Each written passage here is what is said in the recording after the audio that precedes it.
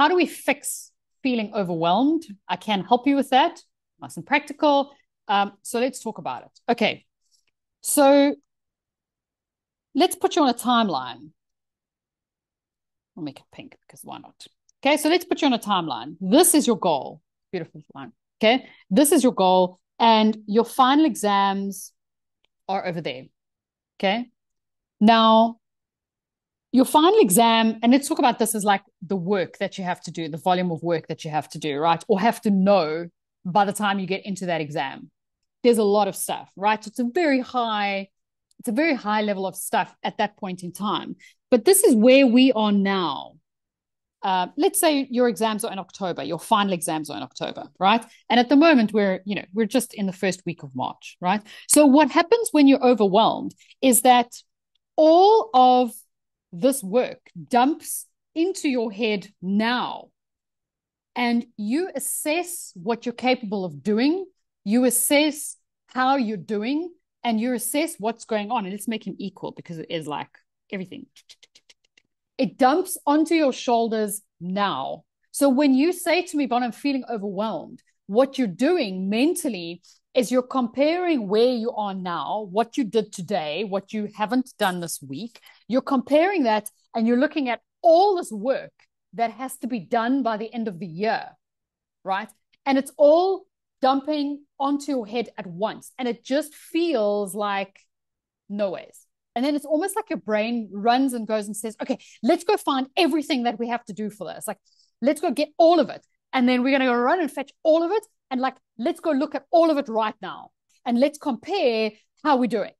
So you're comparing where you are now with what you need to be doing in October, except for the fact that like your brain is not comprehending that there's a whole bunch of time between now and then in order for us to do this work.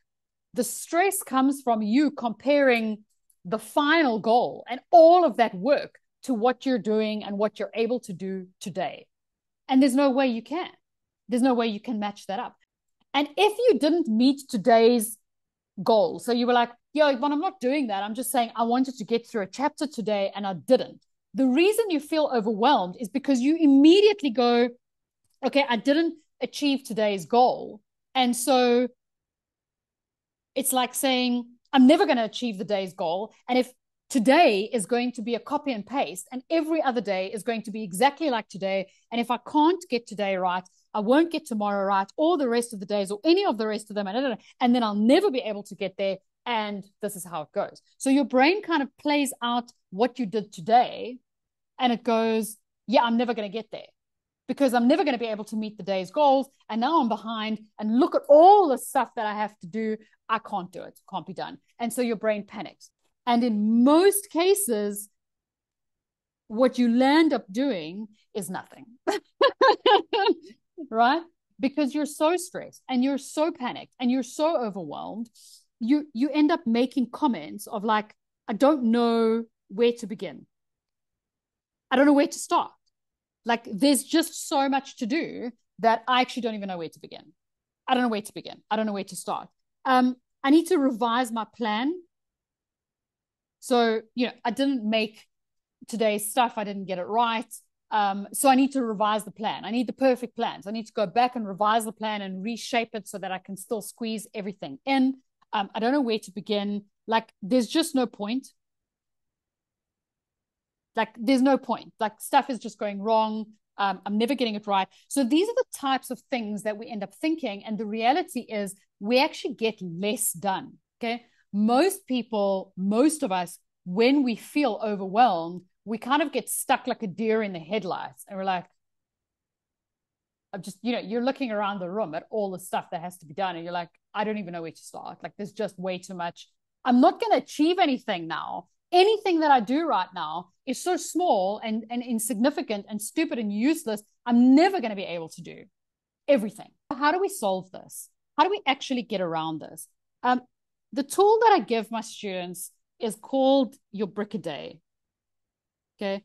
And it's a completely simple, stupid little useless tool, but it's called a brick a day tool.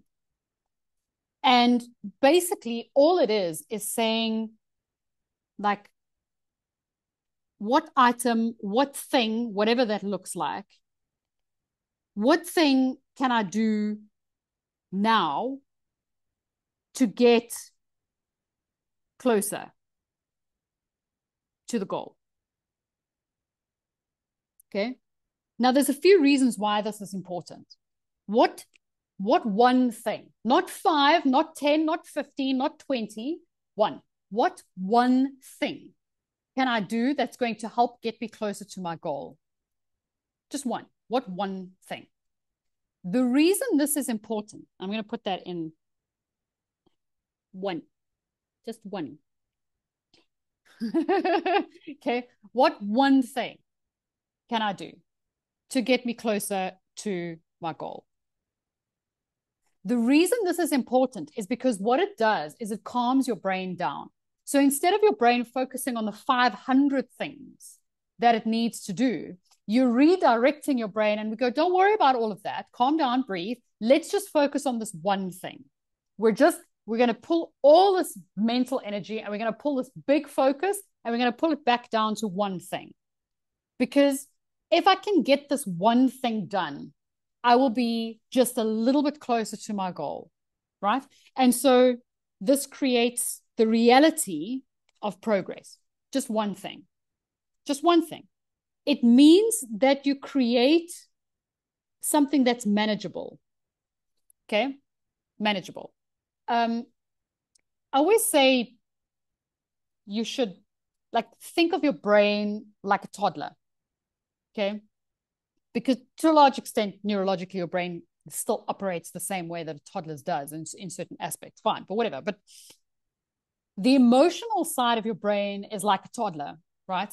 If you think of how a toddler operates, if you overwhelm a toddler, too much information, too much stimulation, too much stuff, what happens?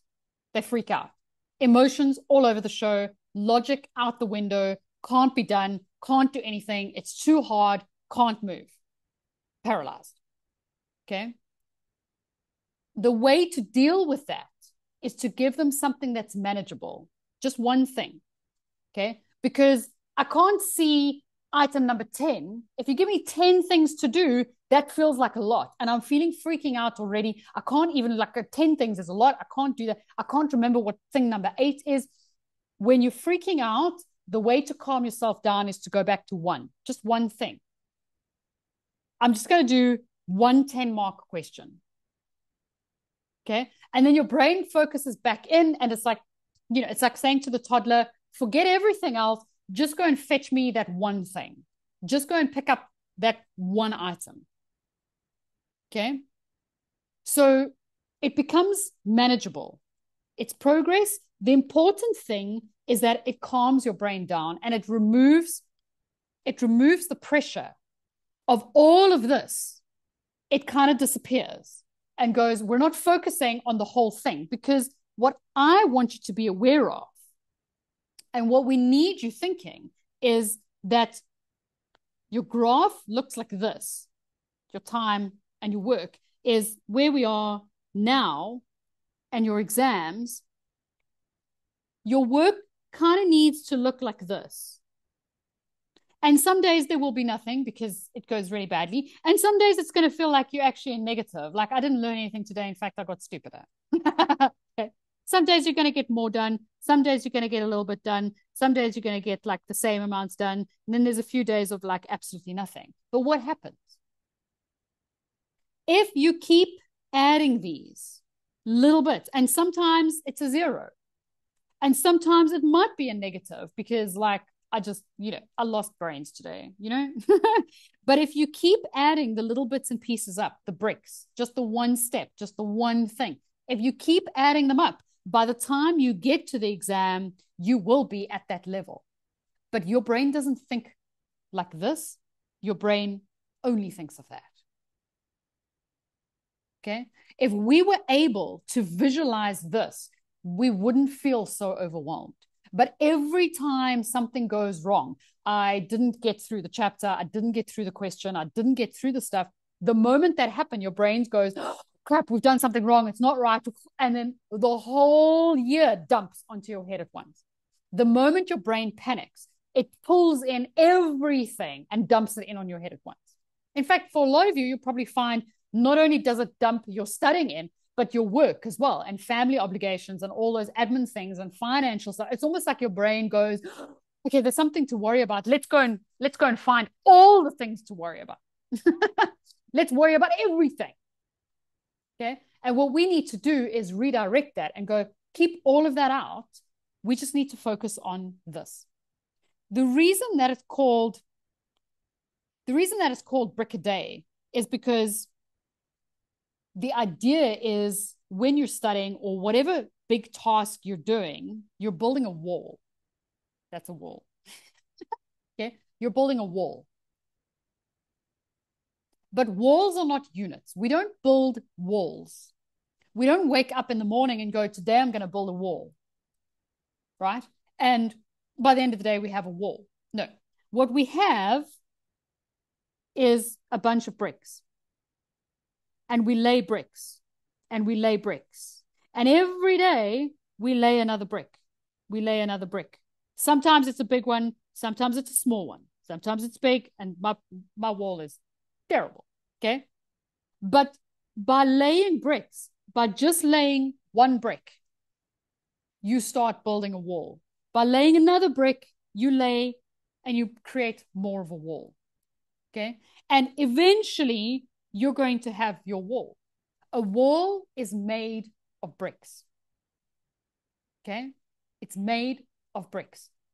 Your job is just one at a time to lay those bricks. Today, just going to do this, just going to do this, just going to do this. And slowly but surely, those bricks add up. The problem is these bricks are manageable. You know, thinking of one brick, that's manageable. Okay? Thinking of the whole wall at once, no ways. I'm not going to do anything because I'm like, I can only do this much of the whole wall. Like, there's no point. There's no point. Very important to understand. Okay? The way that your brain works is to pull everything in at once when you're overwhelmed. I don't know. It's almost like you kind of have to wonder, like, that's not logical. Surely, if I'm worried about something, my brain should help me by keeping all the other worries away. But no, your brain doesn't help you. It goes and runs and finds everything it could possibly be worried about and dumps it on your shoulders all at once. So you consciously have to go, no. One thing at a time. I'm only doing one thing. Okay. Confidence comes from doing. So when you lay that one brick, you can step back from that and go, I made progress. I did this one thing. I did this thing. See, it can be done. I can move. Because exactly as you say, when we're paralyzed, our biggest problem is moving. We stop moving at all. I need you moving, even if it's nice and slow, even if it's really slow. It would be lovely to have you all running, but you're not running. I would rather have you just one step at a time, just one step at a time.